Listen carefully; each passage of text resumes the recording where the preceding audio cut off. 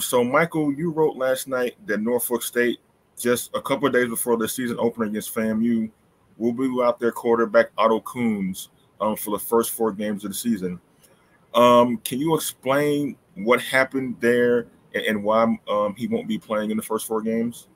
Yeah. So first off, thanks for having me. But the second, I guess, with the stuff with Otto, we had Norfolk State had their Fan Fest yesterday afternoon, and there had been a quarterback battle throughout camp where it was kind of 1 and 2 were going to be, any given day. It was Otto Kuhns or the JUCO transfer Jalen Daniels. And yesterday, Coach Dawson Odums announced that Jalen Daniels is going to be the starter, which, naturally is, hey, your first team all MEAC preseason quarterback, what's going on with him? And Coach Odums told us that it was an NCAA ruling that he's going to have to sit out the first 4 games. It kind of makes it seem like it was an academic thing. I asked the follow-up. I said, hey, 1, was this an NCAA ruling? 2, was this an academic thing? Like, can you share any details? And his quote was a little vague. I have it pulled up. He said, yeah, it comes from so many hours that you got to pass the previous season, and then talks about how they try to get it reduced, but you kind of have to deal with whatever the NCAA gives you. I did ask Norfolk State for like an official reason to clarify, but they didn't have one last night. But I don't want to speculate anything, but just off of the hours comments, it makes me feel like it was an academic thing. But regardless of what the specific reason is, yeah, Otto Kuhns will be out the first 4 games of the 2024 season for Norfolk State. Yeah, they're playing FAMU on Saturday down in Atlanta, Georgia at the MEAC SWAC Challenge. How does that not having Kuhns available for that game kind of like impact them moving forward? I think it impacts them, but only to an extent. I felt like, based off of what I was able to watch during camp, that it really was a 1A, 1B type thing with Jalen Daniels and Otto Kuhns. So, yes, Otto Kuhns was the starter the past 2 seasons. Yes, he was a preseason All-MEAC. But at the same time, it kind of felt like they knew, and I think Coach Odom said something like that today, where he knew this was probably going to be a possibility. So they've been preparing Jalen Daniels to kind of be the starter all of camp. At least that's the vibe that I got from practice. Any practice that I went out to, it seemed that Jalen Daniels was taking the bulk of the reps with the ones, and Otto Kuhns was right behind him. I know Odom said that they took equal reps and they were kind of 1A, 1B throughout camp, and that they were relatively equal during team scrimmages and everything. So I think that this, yes, they will certainly miss Otto Kuhns' experience, just from that case and standpoint. But I think this team and this offense is fully capable of succeeding with Jalen Daniels under center still. So, Jalen Daniels is a transfer quarterback from Garden City Community College in Kansas. What should folks know about him? I mean, just from what I've seen, he's got a good arm, and he's a mobile guy. I think people are excited to see what he can do around this team. I know it's something where, he was at South Carolina as a freshman, but he was a walk-on and didn't play. So the bulk of his experience is at JUCO at Garden City. But I think he has a lot of potential. So it's really, I think we're all going to find out at the same time what he's going to look like, 1, at the D1 level and 2 in this offense. But just based off of conversations I've had, I mean, I know Jason Phillips, the new offensive coordinator at Norfolk State, is very high on him. Throughout camp, he said that he felt like this offense can win games with Otto or Jalen under center. So I think everybody's confident in him, and I think we're all going to kind of learn what kind of player he is at the same time. Yeah, speaking of the offense, it was kind of up and down last season. It was one of kind of on the lower rungs of the MEAC. How do you think this offense will look under Daniels now that they know he's going to be the starter? Yeah, I think the offense as a whole is going to be interesting. I mean, 2 years ago, 2022, they were averaging like 16 points a game. Last year, they got it up. It wasn't a huge jump, but they took a step under Coach Ray Pickering. And now that he's at Buffalo, they brought in Jason Phillips. And with people I've talked with, they feel like Jason Phillips' offense is simpler, whether it just be from the terminology or just how he teaches it. But they feel like this offense, this combination of Daniels and or Otto, whoever is under center, in Coach Phillips' scheme is going to be enough to take Norfolk State's offense, another step. They made progress last year. It wasn't a whole lot of progress, but it was visible, statistical improvement. So they feel like this year, if everything goes according to plan, which, of course, that could not happen, there's potential for this Norfolk State offense to improve again. So looking ahead to Saturday, they're going to be playing FAMU, an old MEAC rival, defending Black College national champions. They're already going to the game as an underdog, even without the news of Kuhns not being able to play. What will they look like on Saturday based on what you know and what you've seen from camp so far? I think it's going to be a really interesting game. Norfolk State's bringing back, I think it was 84 players in total, and I think 18 starters combined. Granted, FAMU is the defending HBCU national champions, and despite turnover on their roster and their coaching staff, that's nothing to snuff at. This is a solid program coming into this game.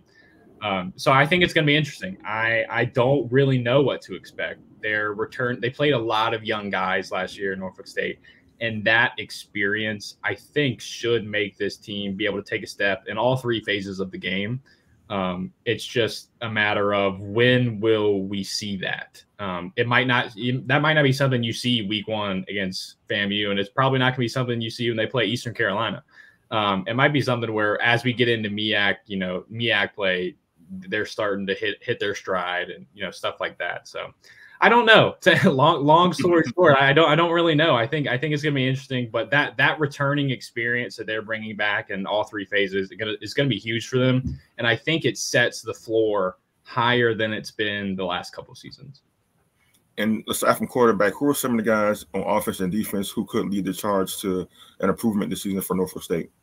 Yeah, I think on offense, obviously, outside of the quarterback position, you've got a solid running back room with Kevon King leading the charge. Wide receiver, there should be bringing back Aaron Moore, who was a guy who was going to lead the team in receiving yards last year had he not gotten hurt early in the season and had to miss the remainder of the season. Also brought in a couple good transfers. Jock Jones is a guy that has shown some flashes during camp. Defensively, I mean, they're returning A.J. Richardson, who was I think he was All-American last year as a freshman and had to play out of necessity just because of the lack of depth.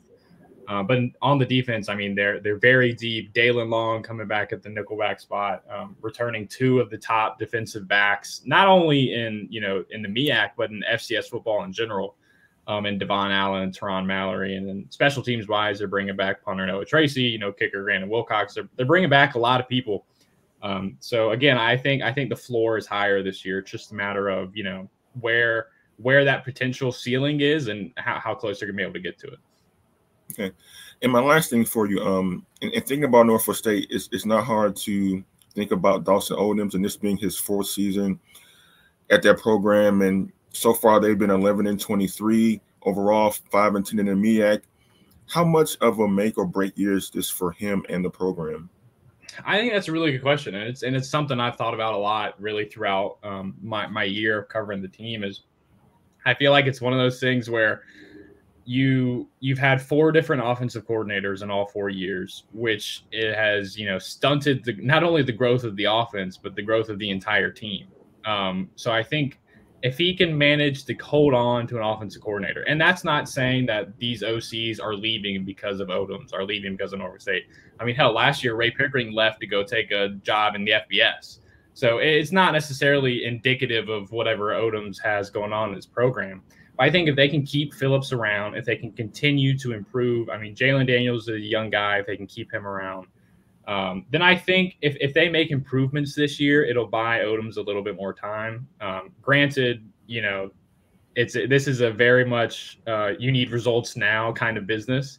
So I really don't know. Like I can only speculate how much leeway I think or how hot Odums' seat is. But I do think that this year they need to do well. I mean, 3-8 last year. I don't think they've won a home game since 2021. I think was the last time they won a home game. So there are easy benchmarks that should be hit. And if those aren't hit, then you can definitely start to question. Okay, well, is the seat warming up? But yeah, so I wonder too what exactly how long the leash is, I guess, or how hot his seat is. Yeah, I asked because like he comes from Southern University where he had great success there. He won some division titles for Southern. And I look at the state of the MEAC as it is with only 6 teams, and you see what North Carolina Central has done. You see Howard, competing for MEAC championships now, and you also have seen Morgan State improve too. So I'm guessing like people who may be familiar with that program might say, well, why isn't Norfolk State competing in the same way those other programs are? Is there a particular reason you can point to why that is outside from maybe the offensive coordinator situation? That's something that I've seen people ask me on Twitter. Like, I know I had a quote from Coach Odums during camp or MEAC Media Day, said they're trying to find the right pieces to the puzzle. And somebody's like, we've been trying to find the right pieces of the puzzle for years now. So I don't know. And you're right. The MEAC, the kind of top 2 is NC Central and Howard. And then outside of that, it's just kind of anybody for himself. But with Morgan coming on, with SC State showing potential, I felt like it was a lot easier in the past couple years to, kind of find a way to break in that door of the top 2 contenders. But with the rest of the MEAC getting good and Norfolk State seemingly kind of treading water, I don't know. Again, it's one of those things where there should be improvement. And I think this year, with all that experience that they're bringing back, I think that's huge. The fact that I think they only lost 5 to graduation and not many to the portal. So I think if they can continue to keep those guys in, then then there will be improvement, and Odom's job will be a little bit safer than I think some people think it is. But again, it's very much one of those things where this year they should be better. I think they should be better, but it's a matter of how stuff plays out. All right, that's Michael Sauls with the Virginian Pilot. Thanks a lot, Mike. I really appreciate the time. Thanks for having me.